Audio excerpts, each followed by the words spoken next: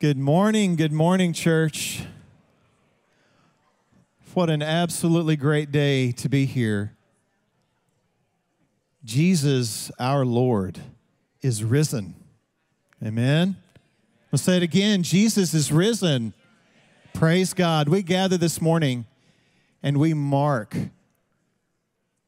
that very special occasion of the Jesus rising from the grave. So let's stand and let's sing. And as we begin with this song, we start just moments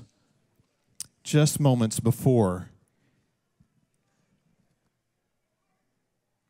they realized he had risen.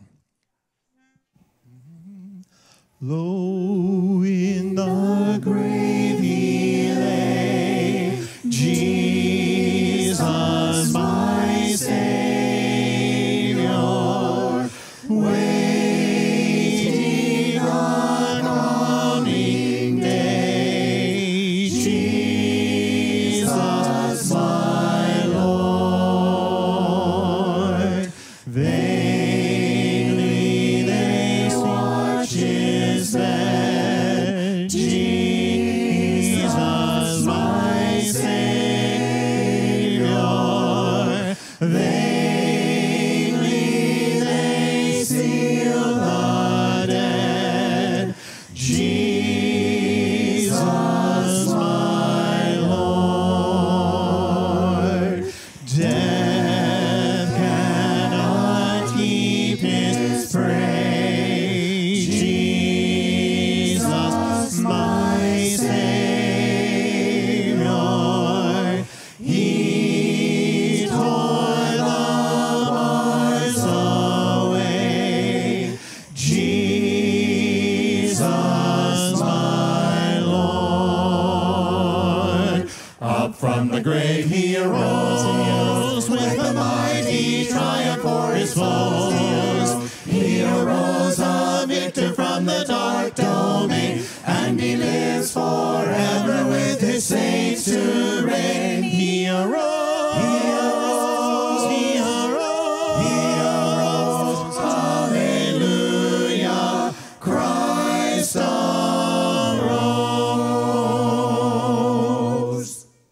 In Christ alone my hope is found. He is my life, my strength, my song. This cornerstone, this solid ground, firm through the fiercest drought and storm. What heights of love, what depths of peace, when fears are still, when striving cease. My comforter, my all in all, here in the love of Christ I'll stand. In Christ alone, who took on flesh, fullness of God in helpless babe. This gift of love and righteousness, scorned by the ones he came to save, till on that cross as Jesus died, the wrath of God was satisfied. For every sin on him was laid,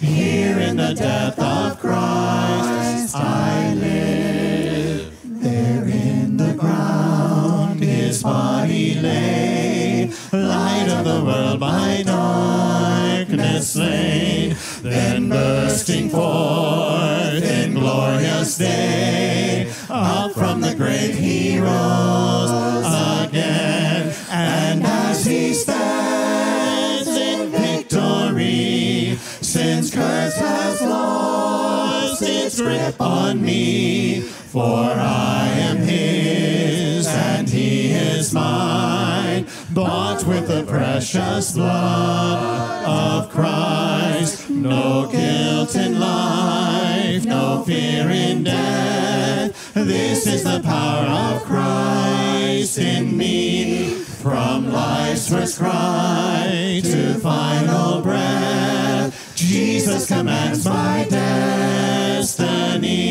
No power of hell, no scheme of man can ever pluck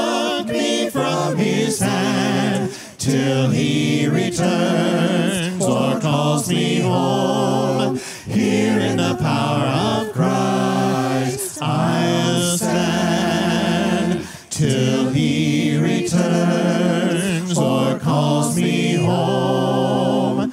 Here in the power of Christ I'll stand. Amen. Amen. Before you're seated, I'm going to ask you to scoot in. If there are some extra seats next to you, to scoot in. We have a really full crowd today, which is absolutely wonderful, but we also have people still coming in looking for a place to sit. So if you'd scoot in, if you got before you sit, that would be great. Thank you. Good morning and happy Easter. Welcome to Easter Sunday at Greenville Oaks. We are so glad you are here on this special day with us as we celebrate the risen Savior. If you're a guest with us this morning, maybe it's your first Sunday here, or maybe you haven't been here in a while, there are lots of new things around Greenville Oaks, and we want to make sure you check them all out. If you're a guest with us, come see me at the welcome area. Make sure and grab a cup of coffee and a donut in the coffee bar. And once you've got your coffee, feel free to hang out and enjoy the Maloney family room. Parents, be sure to check in your kids at our new check-in area. And in both our worship services this morning, we'll be partaking of communion together. So please make sure you go to one of the communion tables around the worship center and pick up your communion elements. And finally, above all else, do not forget to click on the QR code in the seat back in front of you. That QR code will take you to lots more information about anything and everything regarding Greenville Oaks. Again, we are so glad that you decided to join us this morning here at Greenville Oaks as we celebrate Easter Sunday.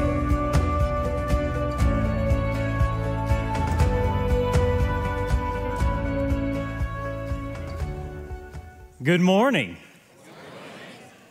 Again, let me say happy Easter. We are so glad that you are, in fact, here. And again, I want to reiterate, if you're a guest, we are really glad you're here. If this is your first Sunday, welcome. Welcome to Greenville Oaks. Hope you'll come back and join us again. And if you have maybe you haven't been around in a while, we're glad that you're back and hope to see you more. And as always, we're so thankful that our family is gathered here. If you're watching online, for those of you that weren't able to join us in person, we are thankful that you're joining us wherever you may be as well. Good morning and happy Easter to you as well. Well, today is a very special day, as Adam said, and a little bit later on in our service, we're going to hear a great message, and we're going to celebrate the risen Savior. But we're also celebrating today just family and community and being together, which is why we have lots of fun activities scheduled throughout the morning. We want to make sure that all of you participate in those. We've got a fun little photo op area where you and your family and friends can go and have some pictures to just commemorate the day. We're going to have an Easter egg hunt a little bit later on at after the conclusion of this service. In between these two services, our 9 o'clock and our 11 o'clock service. We've got a petting zoo that's going on. We've got the interactive Jesus experience down in the Fellowship Center where you can go and walk through the final few days of the life of Jesus. Many of you came Friday night for that Good Friday experience. It's still open and available for you to go and enjoy in between services as well. We've also got coffee and donuts and just enjoying being with one another on this Easter Sunday. So we are truly glad that you're here. I'm excited to share with you a very new and fun technological communication tool that we're going to be revealing this morning here at Greenville Oaks, and that is the new Greenville Oaks app. So whether you are a guest or you've been a member here since the very first day, Geo Church is the app. And all of you have cell phones and all of you download apps, whether you're playing games or you're using it for work or whatever. We want you to download this app. Geo Church. Go to your app store, download it. There you'll be able to do prayer requests. You'll be able to make offerings. You'll be able to watch sermon messages. You'll be able to get the most updated information about events and activities and things that are going on. And all kinds of ongoing communication will be happening through Geo Church, through the Greenville Oaks app. And so whether you're a guest or whether you're a member, please download this app and use it, have it available. It is going to be the new and best way for us to continue staying connected as a community of faith with one another. All right, we're going to continue on in our service. We're going to be dismissing kids a little early. So I'm going to go ahead and have everybody stand, if you don't mind. Kids, it is time for you to dismiss. to go to your children's time. You'll go out these southwest doors over here, and there are some children's ministry team people there. If you're a guest with us, you're welcome to take your kids down. Members, feel free to send your kids on, and they're going to go have a wonderful time in between services. And while you're standing, as we continue on in our worship, I want you to hear these words from 1 Corinthians. But Christ has indeed been raised from the dead, the first fruits of those who have fallen asleep. For since death came through a man, the resurrection of the dead comes also through a man. For as in Adam all die, so in Christ all will be made alive. But each in turn, Christ the first fruits, then, when he comes, those who belong to him. The end will come when he hands over the kingdom of God, the Father, after he has destroyed all the dominion, authority, and power. For he must reign until he has put all his enemies under his feet. The last enemy to be destroyed is death. Let's continue our worship this morning. I raise a hallelujah in the presence of my enemies. I raise a hallelujah louder than the unbelief. I raise a hallelujah. My weapon is a melody. I raise a hallelujah. Heaven comes to fight for me. I'm gonna sing in the middle of the storm. Louder and louder, you're gonna hear my praises roar. Up from the ashes, hope will arise. Death is defeated, the King is alive. I raise a hallelujah with everything inside of me. I raise a hallelujah. I will watch the darkness flee. I raise a hallelujah in the middle of the mystery. I raise a hallelujah. Fear lost your hold on me. I'm gonna sing in the middle of the storm. Louder and louder, 'cause you're gonna hear my praises roar. Up from the ashes, hope will arise. Death is defeated, the King is alive. I'm gonna sing in the middle of the storm. Louder and louder, you're gonna hear my praises roar. Up from the ashes, hope will arise. Death is defeated, the King is alive. I raise a hallelujah.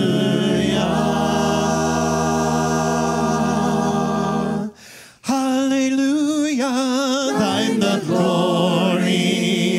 Hallelujah, amen. Hallelujah, thine the glory. Revive us again. We praise thee, O God, for the Son of thy love, for Jesus who died and is now gone above. Hallelujah, thine the glory. Hallelujah, amen. Hallelujah, thine the glory. Revive us again. We praise thee, O God, for thy Spirit of light, who has shown us our Savior and scattered our night. Hallelujah, thine the glory. Hallelujah, amen. Hallelujah, thine the glory. Revive us again. All glory and praise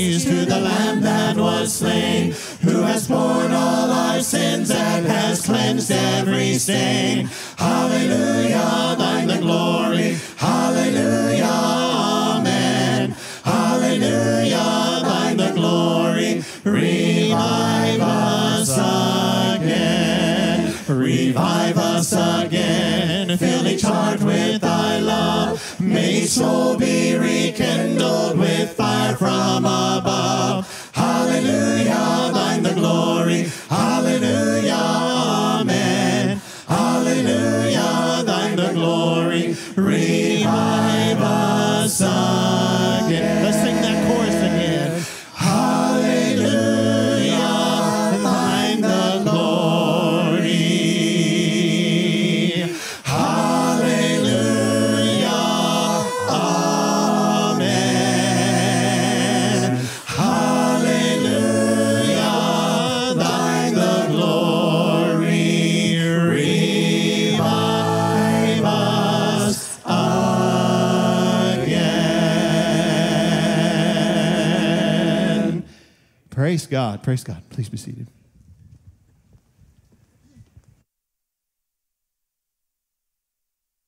Easter all. I'll be reading from 1 Thessalonians chapter 4, starting in 16. The last words our Lord Jesus spoke on the cross was, "It is finished." And oh, how much he finished. But not all that he accomplished has occurred yet. So as we approach the Lord's table and recognize his body and blood, let us remember what has not yet occurred.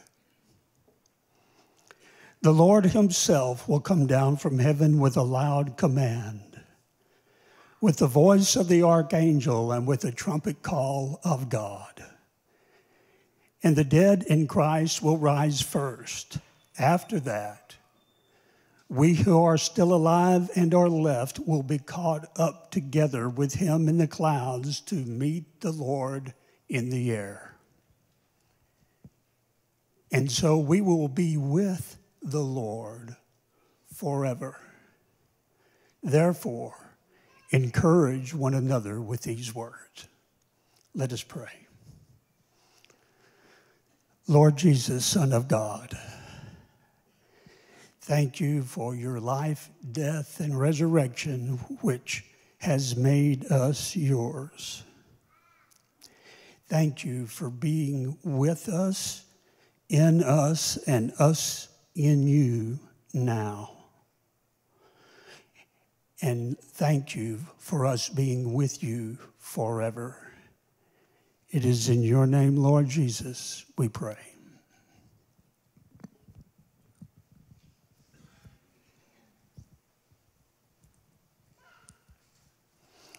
The body of Christ broken for you.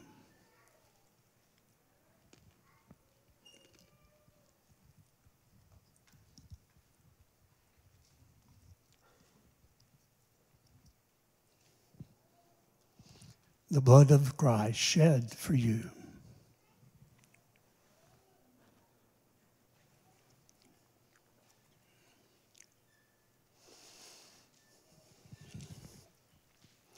And let us say with the Apostle John, come soon, come quickly, Lord Jesus.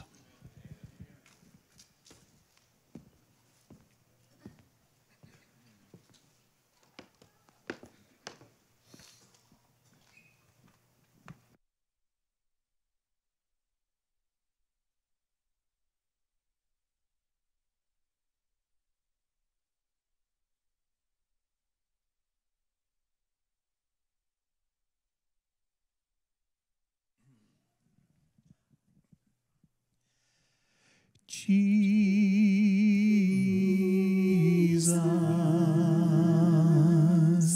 Jesus,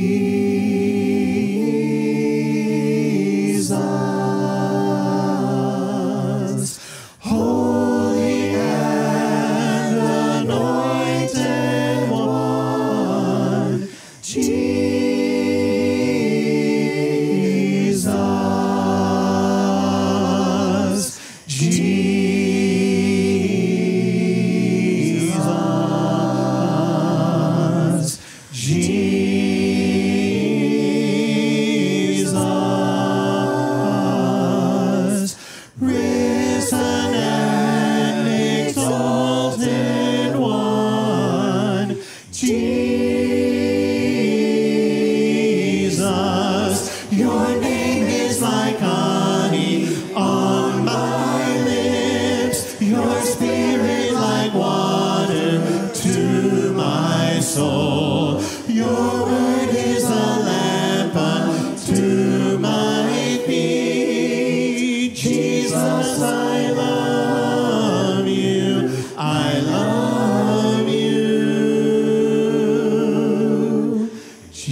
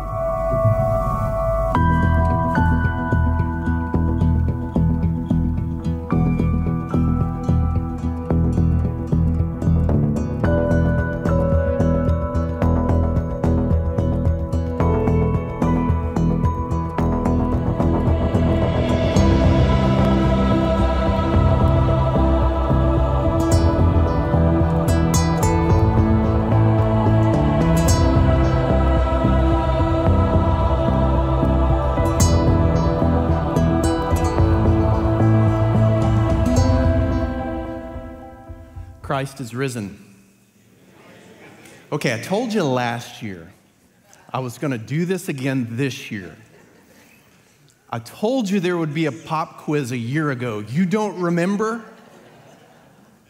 I was going to say Christ is risen, and your response is, He is risen indeed. So let's try it again. And fair warning, next year, I'm going to do it again. Christ is risen.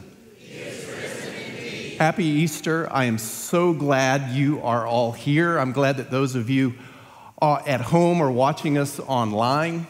If you have your Bibles, please turn to Mark chapter 16. And as you're turning there, I invite you to come back next week when I will be kicking off a new series on mental health.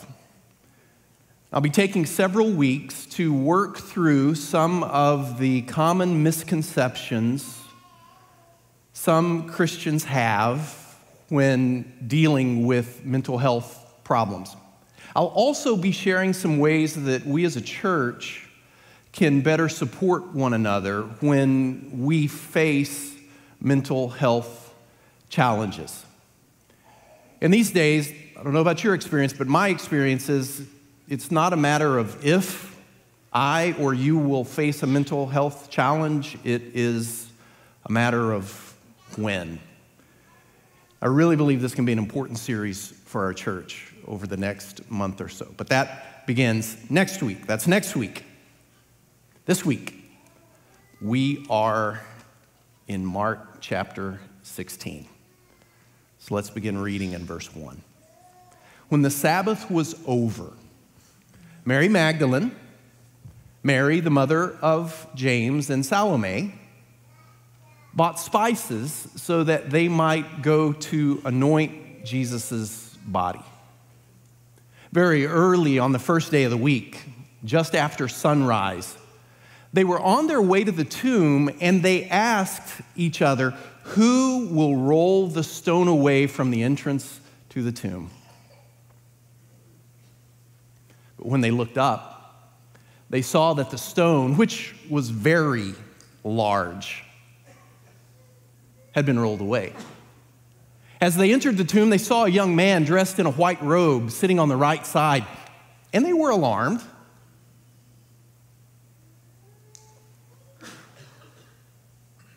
"Don't be alarmed," he said. "You're looking for Jesus the Nazarene, who was crucified. He has risen. He is not here. See the place where they laid him? But go, tell his disciples and Peter he is going ahead of you into Galilee. There you will see him just as he told you."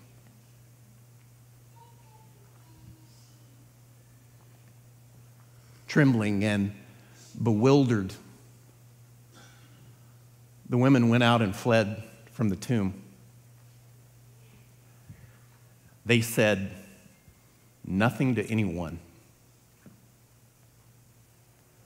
because they were afraid. Mark is a master of surprise. But the big surprise here in this passage is not Jesus' resurrection. He had predicted that no less than 4 times earlier in the gospel. I'm going to need some help with slides. They're not advancing for me, please. Let's go to that next slide. He had announced it no less than 4 times earlier in the gospel. That's not the surprise. Nor is the surprise that he's going to give his failed disciples a chance to meet him back in Galilee. He told them he was going to do that in Mark chapter 14. No, the big surprise in this passage is how the women respond to the news that Jesus has been raised from the dead. Next slide, please. They said nothing to anyone because they were afraid. I can't prove this scientifically, but my assumption is this is the least read account of Jesus' resurrection in churches on Easter Sunday. In fact, this may be the first and only Easter sermon you hear from this passage ever. And now is as good a time as any to point out to you a note you have in your Bibles just after verse 8. If we go to the next slide, that note likely says something like, the earliest manuscripts don't have verses 9 through 20. And what that means is the consensus among textual scholars is that verses 9 through 20 aren't part of the original story Mark is telling in his gospel. Mark's gospel, the earliest copies we have, end after verse 8. Now, it may be that Mark wrote a longer ending to his gospel, but it was lost somewhere along the way. A piece of scroll was broken off, and it was forever lost to history. It's also possible, though, that Mark, ever the crafty storyteller, intentionally ends his gospel after verse 8 with an abrupt cliffhanger. They were afraid. And if that's the case, you can see why decades later somebody came along and said, no. We're going to have to write a longer ending. We've got to finish this story. We can't let people be living with that kind of suspense. What happened? What happened? Tell the rest of the story, Mark. Now, for our purposes today, I'm going to assume that Mark intentionally ended his gospel this way. And even if he didn't, it is still providentially the best ending we have. But even so, come on. It doesn't really fit with the Easter vibe, does it? They said nothing to anyone because they were afraid. Is this really the text we want to be reading on Easter Sunday when more people than usual come to church to hear some good news? I don't know. I guess it depends on how afraid we are. Go to the next slide. The women's response is a surprise. Mostly because Mark has set us up to expect a bit more from them. At the end of chapter 15, after Jesus dies, Mark tells us that these women did not abandon Jesus the way the male disciples did. They are there, watching the crucifixion from afar. And after he dies, at least some of them stay around long enough to see where Joseph of Arimathea takes Jesus' body. That's how they know where to go on the first day of the week. And it's to these women that Jesus, through the young man at the empty tomb, entrusts with the message of resurrection. And it's to these women, faithful to Jesus to the end, that Jesus gives the message to be delivered to the other disciples, that he wants to meet them back in Galilee. Earlier in Mark's gospel, when Jesus heals someone, he normally tells them, be quiet about this. Don't tell anyone what I've done for you. And they almost always disobey Jesus. And they go and tell everyone. So that large crowds are always hunting Jesus, always pressing in upon him throughout his ministry. Because people cannot keep quiet about the good thing Jesus has done for them.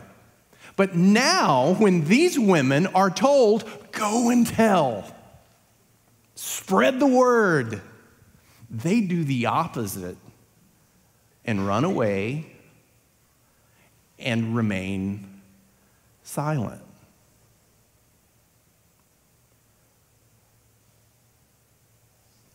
they let their fear, at least initially, get the best of them.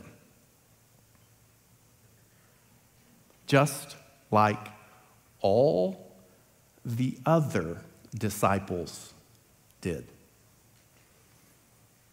Fear plays a prominent role in Mark's gospel.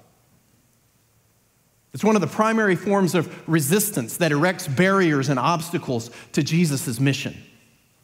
We see it repeatedly. In Mark chapter 5, after Jesus cast a legion of demons out of a tortured man, his neighbors begged Jesus to leave their region and to leave them alone because they are afraid. And in Mark 11, the religious leaders resolve once and for all to kill Jesus because when they see how popular he is with the people, they are afraid. And of course, when Jesus is arrested, Peter and the other disciples desert and deny him because they are afraid. And now these women, faithful till the end, flee the empty tomb and tell no one because they are afraid.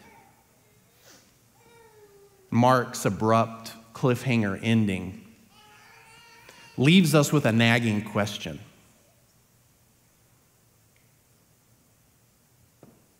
Is fear going to get the final word in this story? Is fear bigger, more powerful than the resurrection? And the answer is, well, it depends. It doesn't depend on what the women do. And it doesn't depend on whether the disciples rendezvoused with Jesus back in Galilee. We know that eventually the women shared the good news with others. And we know that the disciples took advantage of the second chance Jesus offered them. We wouldn't be here if they hadn't. And the question is not, did they overcome their fear and meet Jesus in Galilee? The question this cliffhanger ending poses to us is, are we going to overcome our fear?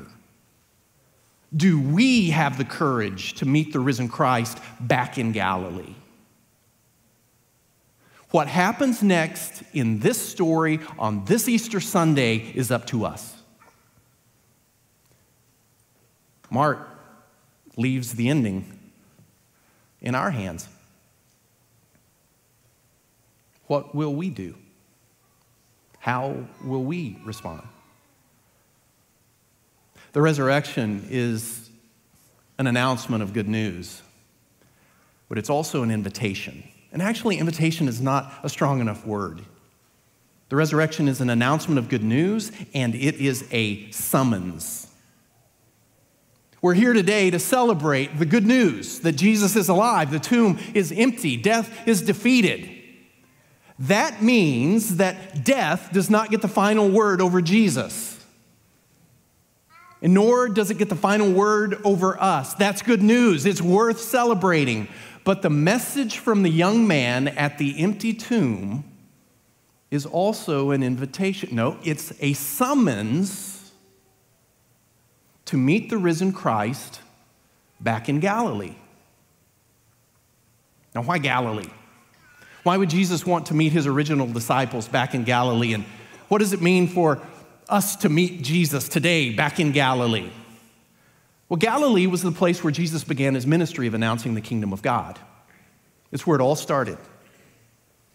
Galilee is where Jesus called his first disciples to follow him as they were fishing or collecting taxes or whatever else they were doing. Galilee was the place where they first said yes to Jesus, even though they did not understand what they were getting into. But now, they do. And to say Jesus is inviting them and us back to Galilee is to say that he's calling us back, summoning us back to the beginning, to the start, so we can begin again with him. Only this time, he wants us to really listen to him. Just what the Father's voice said to do, the Mount of Transfiguration. Listen to him. He wants us to really listen to him this time, because we didn't the first time. Listen to him and actually do what he says. Deny ourselves and take up our crosses and pursue greatness by serving others. This time, he wants us to start over in Galilee and follow his example. Love the way he loved. Treat others the way he did. He wants us to follow his example because that's what disciples do. And the summons is in itself an announcement of good news. So when the risen Christ summons us back to Galilee, it means that no matter how badly we have failed, no matter how badly we have failed, Christ has not given up on us. He still has a plan, still has a purpose, still wants to use us, all of us, including our failures and our mistakes, to share the good news and make a difference in this dark world. I love how the young man at the empty tomb singles out Peter. Go tell the disciples and Peter, who denied Jesus 3 times the night he was arrested. Go tell the disciples and Peter, oh, especially Peter. You're probably going to have to walk up and get in front of him, put your hand on his shoulders, say, Peter, look at me. Jesus is alive, and he's waiting for you in Galilee.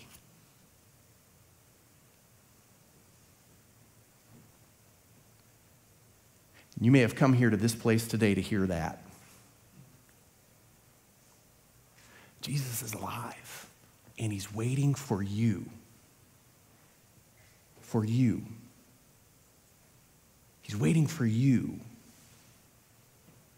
in Galilee. You can go back to the start and begin again.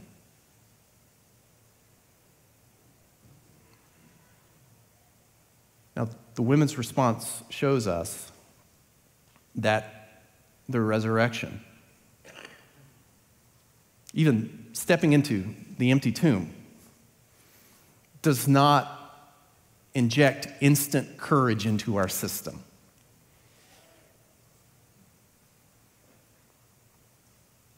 It does not immediately fortify our faith. There will always be a tension. There will be a struggle between fear and faith, which gives birth to courage until we see Jesus face to face. And until then, Mark's cliffhanger ending challenges us to manage our fear. And in particularly courageous moments, to let go of our fear. To let go of our fear of rejection that keeps us from seeking out someone who desperately needs a word of hope and encouragement today. Or our fear of how Christ is responding to our latest failure. Or our fear of failing again. Or our fear of what others will think of us when we tell them that our primary allegiance is to Christ above all others. or our fear of what outrageous thing the risen Christ may call us to do when we go back to Galilee and surrender ourselves to him.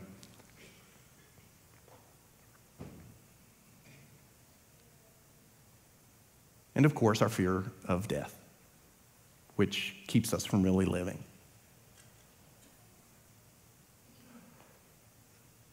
Does fear get the last word in this story? Is fear bigger, more powerful than Jesus' resurrection? We do not need Mark to tell us the answer to those questions. Not when we have the opportunity to answer them with our lives. So may we celebrate the resurrection of Christ and all that it entails, including the opportunity to go back to Galilee and rededicate ourselves to following him. Rededicate ourselves to following the risen Christ who gives us another chance. Let's pray.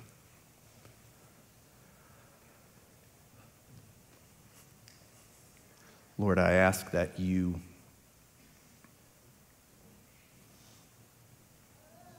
bolster our faith today amidst the fears that swirl about. I ask that those of us who can so easily identify with the women who can't comprehend, can't understand, can't do anything but run away in stunned silence, that you would strengthen our hearts and open our mouths, that we might declare the good news. And I ask that for those of us who barely made it here today because we're so ashamed of our failures, that you would give us the courage to make our way back to Galilee, where we can begin again and start over with you. And it's in the name of Jesus, our risen Lord, we pray. Amen. Let's stand and sing. Raise a victory banner, for the war is won. Come and celebrate what the Lord has done. With the joy before him, he endured the cross. He was thinking of every one of us. All glory to Jesus. All praise to his holy name. All honor forever to the Lamb, the Christ, the King. He bore all our burdens, suffered all our shame, left the fear of death in that empty grave. Fling the gates wide open, let the lost return, for the cross has shouted the final word.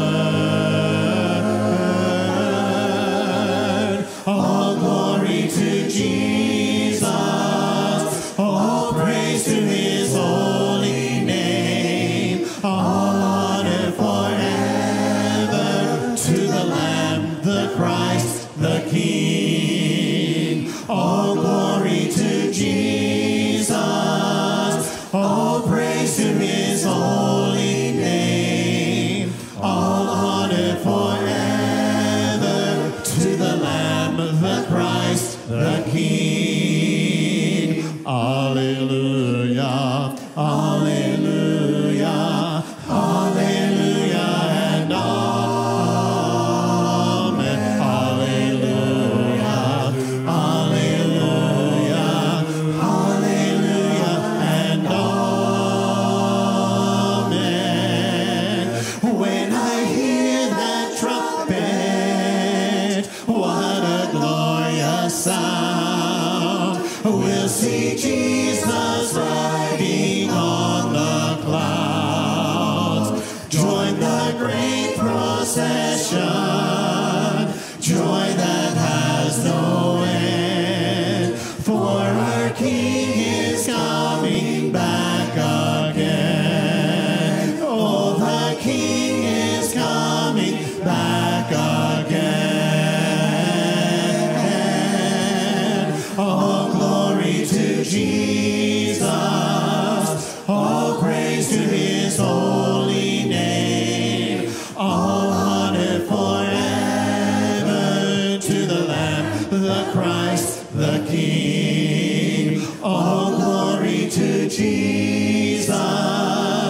All praise to his holy name. All honor forever to the Lamb, the Christ, the King. To the Lamb, the Christ, the King. To the Lamb, the Christ, the King.